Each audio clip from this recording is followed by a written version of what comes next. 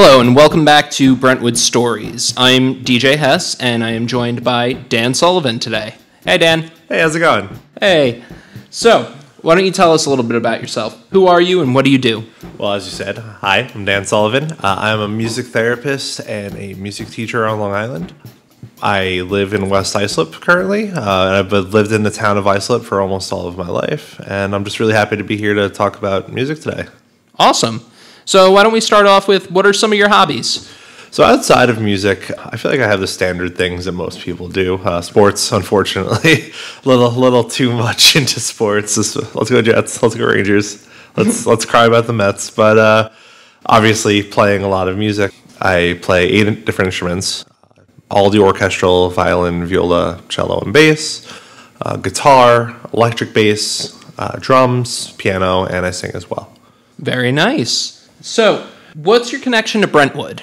So my mother was actually born and raised in Brentwood, and my grandparents lived in the Baywood area, sort of just off the southern state, and they moved there in '62, I believe. So I grew up a lot in that house. So despite being from West Islip, I've had a lot of time in Brentwood through my life. Very nice. So you talked about being in music, and you're here because you're a music therapist. Yep. What got you into music and playing music? So it's really funny.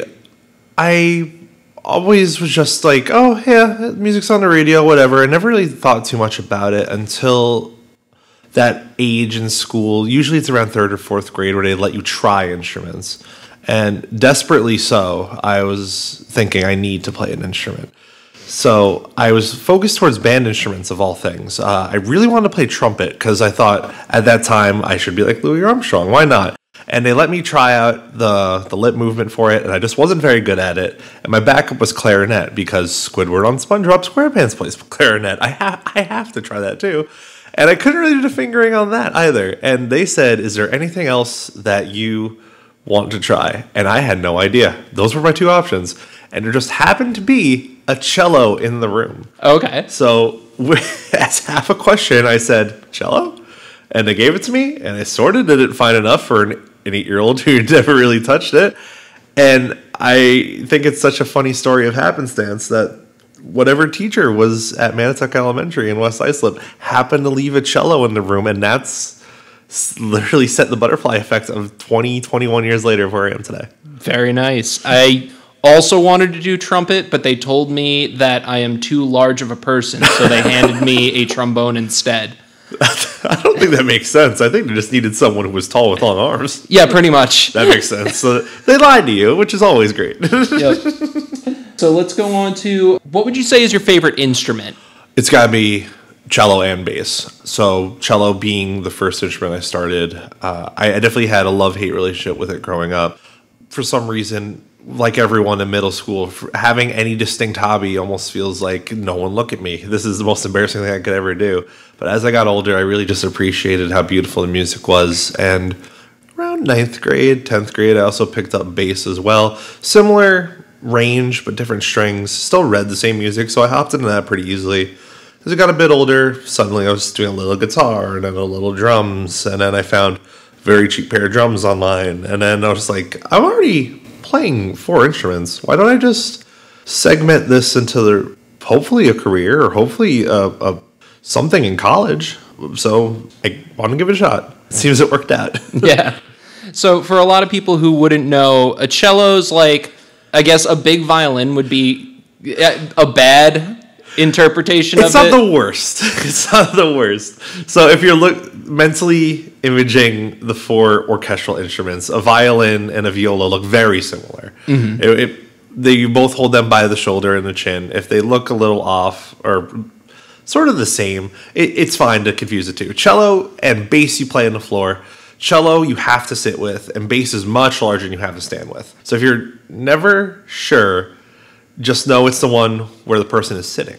Yes. So now playing cello and bass, doing that in elementary school, how was it carrying around an instrument of that size as a kid? Terrible.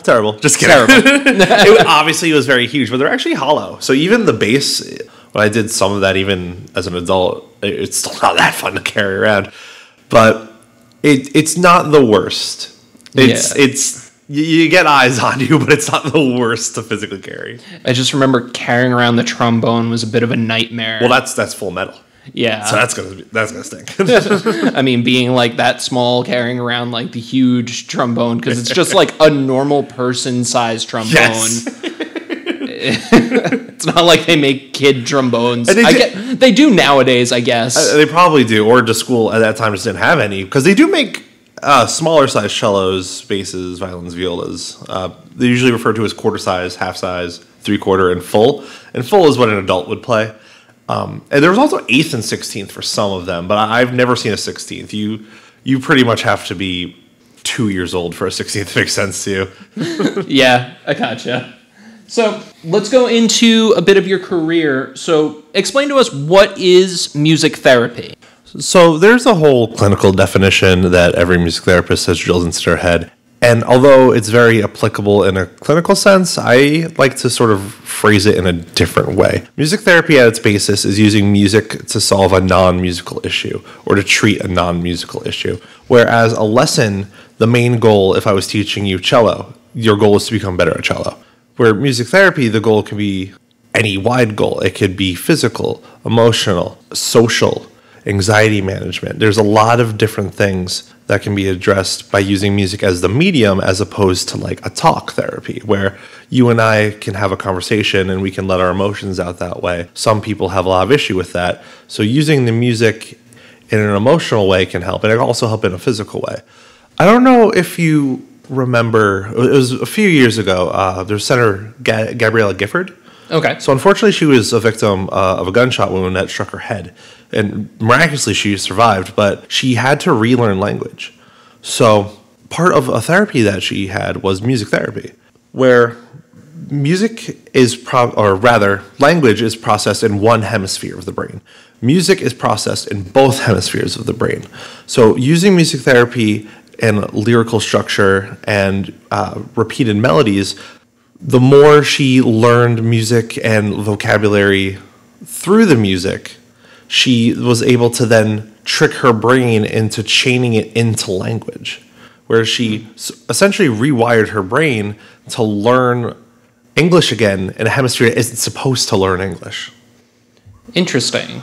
So, yeah, so I guess music does affect a lot more, since it covers both sides of the brain. It can help bring back certain memories or stuff like that as well. Essentially, yes. So I did forget to mention the 3 biggest populations that usually get worked with in music therapy are children and adults with special needs, geriatric populations, and mental illness, although physical as well. So 4 big populations. And obviously Gabriella Gifford is one of those. In the physical. For the physical, yeah, where it's sort of a rewiring of the brain in that sense. But as you mentioned, yes, with recollection, especially with geriatric population, it's using music as it exists and how you've learned music throughout your life, even just hearing it. And even if you don't think you've learned quote unquote music, just the stimulation in certain parts of the brain can sort of rewire other parts of the brain to remember, oh yeah, it's like this or like that. Almost like when you touch something or see something and then suddenly you get a rush of memories, right? Music is the same way. Huh. That's pretty awesome. I never thought about music in that kind of way. Yeah. So let's talk about, I guess we talked a little bit about this, but why is music therapy specifically important to you, and why you think it would be important to the world at large to know more about it? I think the biggest thing that helps it out, or helps people in general, is although it's still a growing field in the way where it's only really clinically existed for a few decades, you can really use a medium that already exists everywhere to help heal, you know? And as a music therapist, I want to be able to not only just spread the word about, what is it, what do we do, but making it as accessible to as many communities as possible, or even to a point where if you're not working with a music therapist, you can still use music in a therapeutic setting where someone can just listen to a song and then suddenly they feel so much better. Even teaching self-tips to how can we even get further past that. Interesting. So, yeah, I could see how it would definitely affect a lot of stuff and how it can be used in a lot of different ways, as you said. a physical sense, or geriatric patients is one that I didn't really think about originally. So it's not a population that I work with, but it is a population where music therapy thrives. It really, really helps. Which population do you more focus on? So I mainly work with children and adults with special needs, most of the time on the autism spectrum. And that's where I personally feel the most comfortable, and that's where I feel like I thrive in my work. I absolutely adore it, and I couldn't be happier with what I'm doing, truly. Definitely a very noble field. Thank you. So, what are more of your music therapy goals? So, as a whole, with the population I work with, there's a lot of goals to be assessed, and truly everyone is different, just like how everyone who experiences autism, they are different. No person with autism is the same. So, you do need to assess right from the beginning, but there's a few things to look out for. Common traits for someone with autism: very ordered, rigid in detail, low affect, where their facial expression might not match exactly how they're feeling, socialization, and using music as that medium to help bring out those certain kinds of things. I can go a little bit deeper. I just want to rant away. Yeah. We're going to go a bit deeper into that, which I know you've touched on a little bit. Yeah. Where we know that your clients are typically probably more towards the autism spectrum and younger kids. Why would someone use music therapy as opposed to talk therapy? And I know you've touched on this a little bit, but maybe if we can get a little more specific into it. Yeah, for sure. So again, applying to sort of how I work with it, you sort of need to be able to have a consistent, smooth, and comfortable back and forth of a dialogue like we are right now to be able to thrive in a talk therapy setting. And obviously that's when people hear therapy in some way, that's what they think about, right? Yes. But music, I can talk, I can sing. The other person can talk, can sing, but it's the musical element that sort of drives the back and forth. So building off of music therapy, there's also concepts of play therapy, where you don't need to know a whole lot about it, but the biggest things to understand are parallel play and shared play. Mm-hmm. Parallel play is when two people are just observing a space together, where I might be playing piano and the client I'm working with could just be off in the other corner beating a drum. That's parallel play. We're not really working together right now, but we are in the same space. Now, it'd be up to the music therapist to use music in a way to probe and gradually interact into their space. And then once we're on the same level of where they're comfortable, then begin to branch out. Okay, yeah. So I guess it creates a level of comfortability. Exactly. Where I guess some people feel kind of private about music in a lot of ways or expressing themselves. So I think that's the best way to say it. It's not even music, but expressing your comfortability with even a stranger. You know, I'm just someone these kids have never met in their entire lives, and it's like, hey, you're playing music with this person for 30 minutes, and truly don't know what to expect. And that's why I really try to build off of relationship-based goals a lot, where as humans, we need to be able to have a shared dynamic in any way to be able to thrive together. Yeah. So where it's not like we have to have the same shared beliefs, but we need to be able to get on the same page with each other. So using music where we're very intimate in one way, where it's not just you're here and I'm there, but establishing a back and forth and then building out of that back and forth. Yeah, it's like having something in common with someone. Yes, exactly. And then being able to branch off into a conversation about that. Exactly. And then you can expand the conversation towards other things. Yeah. Okay, I like that. You also talked about how, I guess, some kids with autism are more rigid in their structure. Yes. So I guess that'll move me into my next point of let's talk about music theory. Yeah, for sure. Because that has a more rigid structure to it while also being flexible. Yeah. So why don't you give us a brief description in your words of what you describe as music theory? Music theory is essentially just the rules of what music, quote unquote, should be. But music theory, as we know it today, is also in a very Western lens, where it's based off of the classical music of Europe and the associated music of that, where there is music that's existed in many other East Asian, South Asian cultures, indigenous cultures. The biggest thing is music's existed always. There is no one right way or structured way to play music. But a lot of what we know today is based off of that Western music theory, where it's our musical alphabet, where we don't use the entire alphabet. We use just 7 letters, A, B, C, D, E, F, G. And that's how we label our notes and how we read our music. And it's very abstract to a fault. Yeah. Because, we need the order, but also in music therapy, it comes to a point where it's like, well, I think any interaction that we do, even if non-musical, is valid. So in a way, music theory and music therapy almost butt heads. Yeah, I get that. My thought of music theory from my little understanding of it has always been it's like learning the alphabet, like you said. Yes. But then, like, we learn the alphabet, we take it in our own direction, we write poetry, and then you have rhymes, slant rhymes, stuff like that. That's a fantastic analogy. Absolutely. Yeah. So it's kind of like learning your alphabet with music theory and then taking it in your own direction. Absolutely. And kind of breaking the rules in a way. Like, I think you brought up John Coltrane earlier. Yeah, and Louis Armstrong. It was Armstrong, but I did it not was say Coltrane. Armstrong, but that's okay. If you got Coltrane on the mind, that's fine. Yeah, because I believe Coltrane did an interesting thing with breaking the wheel of fifths. Yes, I would love to talk about the circle of fifths, if that's okay. Yeah, go right into it. The circle of fifths is essentially the blueprint for understanding music theory, at least how I see it. So it's a chart where it starts with C on top, and C is what we call an all-natural key. Every single note in it is applied just as the letter C, D, E, F, G, A, B, and then back to C.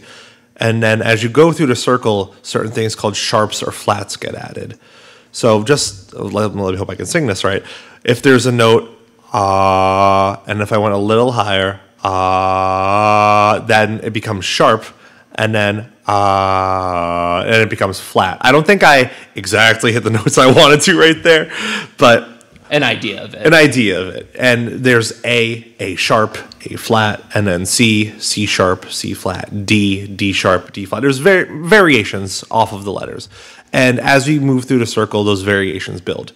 Now, as you mentioned with John Coltrane in his song Giant Steps, he sort of more followed not the actual structure of one part of the circle. He literally jumped between the circle. He drew lines from key to key to key, which is, when I say key, it's called key signature, the letters on the outside of the circle, jumping from part to part to part to part to part, where it's almost as if you're, as you said, making poetry. Yeah. You're not reading a book from beginning to end. You read the first page. Let's see what's on page 179. And now I'm going to go to 33. And I'm really interested in what's the end of the book.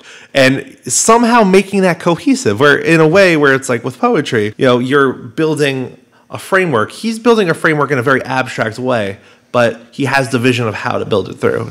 Jazz is something else. I can tell you that. Yeah. Makes me think of Quentin Tarantino with Pulp Fiction, how it's shot out of order. Yeah. That's actually a great analogy for that. Oh, that's fantastic. So let's go into music theory is important. We're working on a music therapy kit that should be in our library of things. Mm-hmm. If it's not at this point, it will be soon. So let's talk about, like, where would you start people off learning music theory and then getting into music? Like, you brought up as a kid getting started in, like, 3rd grade. Yeah. But there's plenty of people who, like, never picked it up in school. Of course. So, like, where would your recommendation be to start for someone who knows, could be in their, like, 40s at this point and want to pick up guitar for the first time? So it's funny. I think depending on the instrument, you should start in different ways. So I'm going to go with guitar first. Guitar players have a little bit of a notoriety for not knowing how to read music, but at the same time, I don't blame them at all. Reading music for guitar is actually very complicated. So there's a few different ways to read guitar music. There's sheet music, chord charts, and tabs. And I actually recommend starting with tabs and chord charts. So a tab is, instead of seeing notes on a page, it tells you the numbered fret you're going to play with the guide of the string on the side. Now, you're not going to be learning the notes immediately off of that, but I actually think to get comfortable with learning the neck and where you should jump from spot to spot helps a lot. And then learning the open chords. There's like a dozen or so bread and butter open chords that once you get very comfortable with those, you could play a lot of songs. You don't realize how many songs are almost the same that you hear on the radio until you learn a few of the chords. Like, oh, I could play half of these now without even trying that much. Yeah, like how the chord progression for Don't Stop Believing's used in everything. Everything. So it's like the building blocks with that. And as far as I've known with music theory, it's good to start with kind of piano keys. That's where we're starting with our music theory kit. With theory, it 100% helps to think of it in piano terms first. So on piano, for people that don't know, there's white and black keys. And whenever there's a white key, that's a natural note, or I will say it to a fault sometimes, a normal note, where we just call that just a letter. So it'll be C or G or F. And then a black key is where the alteration happens. Then you can call it sharp or flat if it's a black key. And for piano, that's the only way it can be ordered, is a white key is natural, a black key is sharp or flat. Technically, it can be different. I don't play music where it's different, so you're probably good. Yeah, so for our music theory kit, our plan is, if it's not out already, we have a sort of keyboard with each key labeled. Yeah. So hopefully that'll help people start off. We have music flashcards. Flashcards are fantastic for it as well. Oh, and I'm sorry, just to circle back, I talked about guitar, but I think for any other instrument, starting to learn in whatever staff that instrument plays. So piano plays in a grand staff, where one line is specifically for the right hand, one line is specifically for the left hand. Okay, and what exactly is a staff? For people who wouldn't That's a great question. I'm jumping very ahead. A staff is just a grouping of lines and spaces. So all musical staffs are 5 lines and 4 spaces. And the notes that you would learn are either written in the spaces, on the lines, or above the staff or below the staff. Okay. And that sort of dictates what you're playing and how you're playing it. Okay, not bad. So learning the staff for any instrument that you're starting out with, even if it's simple, is really good. Guitar can be tricky, though. Even still, I would say maybe learn the other stuff first for guitar. Yeah. I know ideas we've had to add into our library things have been like ukuleles and stuff like that. Yes. Do you have a recommendation, besides piano, what a good instrument to like learn music on would be? Well, piano, I think, is always fantastic. And guitar, as we said, ukulele would be really good too. I think I slide much more to a string bias, obviously. Yes. But I think any of the string instruments, they're so beautiful. The finger patterns when you're first starting out, I feel like, are very accessible, and the dexterity and strength that you build, that helps for everyday life too, especially your fine motor skills. Awesome. So that's gonna bring me into my next question too, is what basic skills do you think are required for like musicianship? I know it depends on each instrument of what is important, but what would you say are the basic building blocks? But before I get into that, I just want to say, for anyone who feels like there's a barrier for entry, please do not. I hate when people are so interested in an instrument, but they figure, oh, that's going to be too hard. I don't know if I can do that. Music can be and will be for anybody and everybody, and that's what matters most. If you take away anything from this interview, music is for anyone. And now, I think when we're talking about a barrier, a lot of times is how are your fingers, especially when it comes to like piano and guitar. But then when we're talking about band instruments, which is admittedly something I'm not very well versed in, a lot of like arm flexion, certain mouth movements, which I was never good at all. You need to be able to make very specific sort of like framing on that. But drums, hey, you just hit. and that's always accessible too. And that's a whole nother animal of truly, because you don't read notes for drums the same way you would read any other pitched instrument. Granted, there's also probably advantages to different body types and stuff. Absolutely. Like how I said earlier with trombone, because I'm... Yeah, they called you out because you had the long arms. Yeah, I'm very tall. They told me I have piano playing fingers. So you have super long fingers? Yeah, I have very long fingers, which is also why I play bass. So it truly is for everyone too, because when I was in college, I had a professor who she had to be 5 foot even, and I felt like when she was playing the cello, it looked too big for her. She was a lot better than me, though. Yeah. And anyone can get into anything, truly. That's what I think matters the most.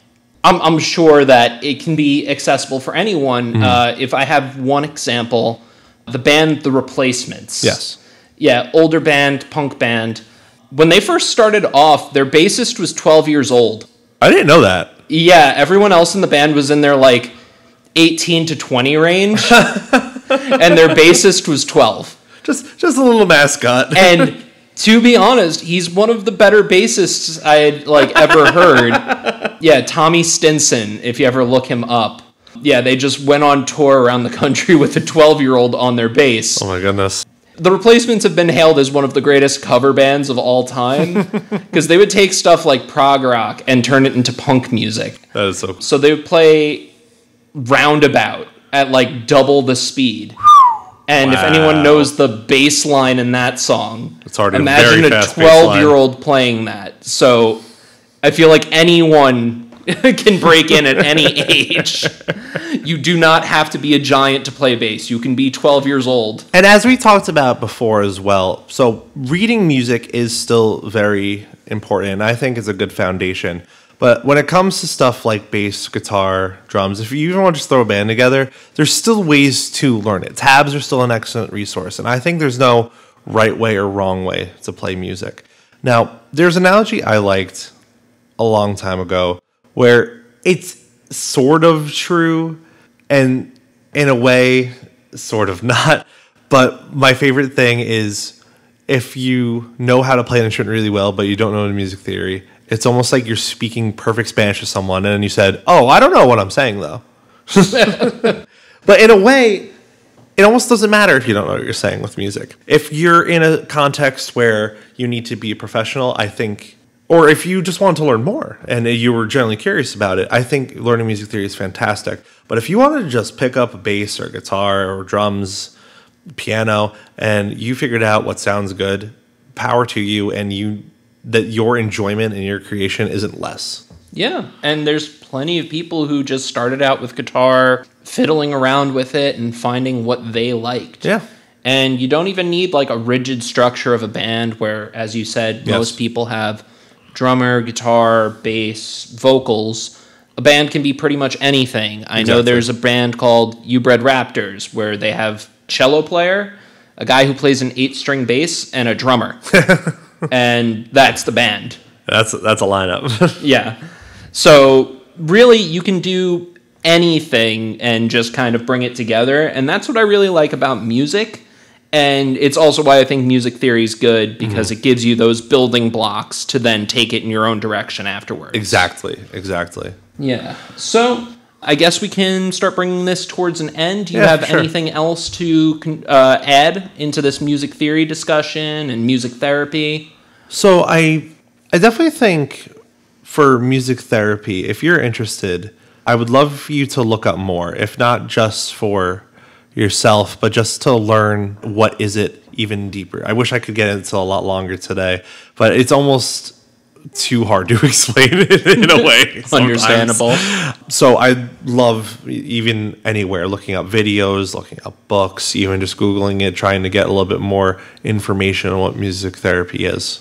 And that's another thing, too, is it's so much more accessible nowadays with the YouTube generation. Exactly, and we're really lucky in that regard. Yeah, I mean, there's tons of free resources all over the place for you to get started on your specific instrument. A study tip, by the way, or an instrument tip for anyone, I found out a while ago, and it helped me pass my board exam. If there's ever a topic you don't know, search it on YouTube, and that's actually the best way to study. That's what helped me pass my board exam. Yeah. I mean, honestly, there's so many great creators out there just constantly giving out free lessons, free material. Just like at the Brentwood local library. At your local library, you can pick up a music theory kit. All right, so Dan, thank you for being around here, coming in for this interview. Of course. Where can people find more about you or any of your work? So admittedly, I'm not too online with my work. I know I'm a little far away from Brentwood, but I work through the New York Musician Center in Nassau, through our 2 locations in Belmore and Rockville Center. If you have any interest in learning more about music therapy, not even to just work with me, but any resource you'd be interested in, my email is Sullivan, SULLIVAN, DM28@gmail.com. Alrighty. So thank you again for being around, Dan. Of course. Thank you, and man. This has been Brentwood Stories. Are you interested in being interviewed on Brentwood Stories? Email adultprograms@brentwoodnylibrary.org for a chance to be featured on the podcast. That's adultprograms@brentwoodnylibrary.org.